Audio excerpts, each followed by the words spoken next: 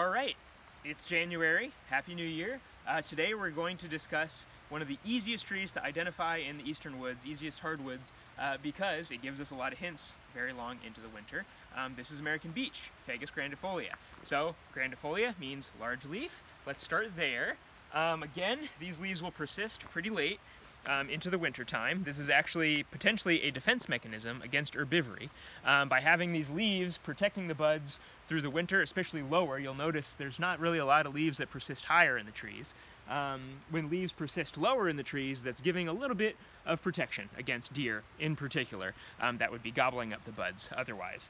We're going to talk a lot about the ecology of beech, but it is a shade-tolerant specialist of currently forested areas, so this is actually a really valuable defense mechanism while they're still small and in the understory.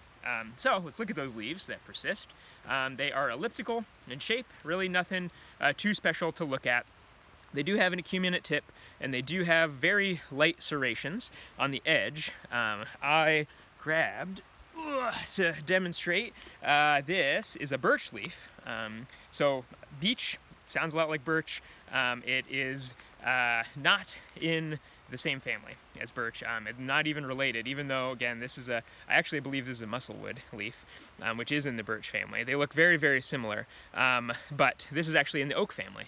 Fagaceae is the family, so that's the beech family, but oaks are more closely related to beeches than birches are. So on that note, though, one feature that does also, besides the leaves, kind of look like a little bit like some of our birch species, the buds can kind of look a little bit somewhat like some of our birch species as well, but very distinctive buds. They're very long, very tapered, very cigar-shaped.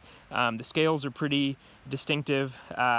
This is a very classic beech stem beech bud. So really easy to identify. And then finally, the trait that's most easy to identify them by is the bark. Very smooth bark. This is only one of two species that at maturity is going to have smooth bark in our woods. It's this or American holly. This is obviously not American holly, so we have beech. Not only is that bark really smooth, but if you see names carved into trees, shapes, drawings, whatever, it's almost certainly American beech because this is the only thing that has that smooth bark. So a lot of identification books, even going back hundreds of years, will say in it that if you have carvings, then it's likely, in a mature tree, it's likely an American beech. Let's talk a little bit about the ecology and the ecology of just that bark itself. So I said this is a specialist of currently forested areas. It is very shade tolerant, so you will mostly see it in, oak hickory forests, maple forests too. Those trees will persist in very deep shade for years, decades, and then finally, because they can persist, eventually they will be given enough sunlight by other trees succumbing to just natural mortality or being logged or whatever, and then the American beech will be able to take the place in the canopy, whether those trees are removed or they are just dying slowly over time. Its strategy is to wait it out and eventually become a member of the canopy there. So, having this very smooth bark, where there's no obstruction, there's no structure like we normally have furrows and plates and scales and all sorts of stuff that's going to protect from fire and other things. The beech is less concerned with that and more concerned with allowing a little bit of photosynthetic potential even when it's here in the understory, not getting a lot of light on its leaves. So it has more photosynthetic potential than a lot of other trees around it, which is a nice adaptation. So there's a reason why we have that smooth bark.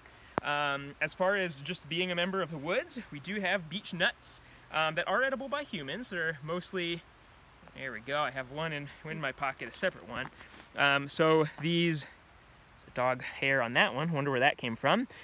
These nuts will open up and they will hold usually 3 or 4 little, there we go, oops, that one just popped right out. It'll hold, yeah, a few beech nuts that just slip in there.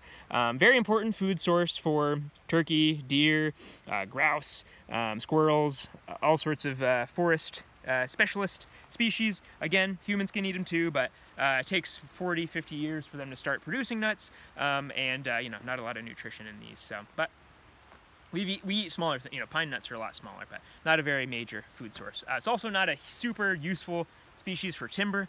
It rots very quickly. It's not the hardest thing, the most hardy wood, but it is used for certain very specific applications. It bends very easily when heated up, so people will use it for furniture, bowl making, that sort of thing. Mostly in the forestry world, foresters don't like it here in Appalachia because it is so shade tolerant that oftentimes it is going to be out competing over time against our species that need a lot of sunlight on the forest floor, that are often the species that we're selecting for, like our oak species and our hickories, namely. Mostly we're concerned with our oaks, and we're concerned with competition of beeches against those oaks because they will form that beech brush, all the little saplings on the forest floor that don't need much sunlight, whereas the oaks do, and then they're going to be a low umbrella casting shade on the forest floor, inhibiting the oak regeneration. Also, they will stump sprout like crazy. So you cut one down and more will come up everywhere, and foresters call that beech brush something to manage against. But it's not a bad species. Really nice thing to have. It's cool that we have something that is so shade tolerant in our forests. We just, you know, like everything else, need to make sure it's not taking over everything, forming a monoculture. But there you have it, American beech.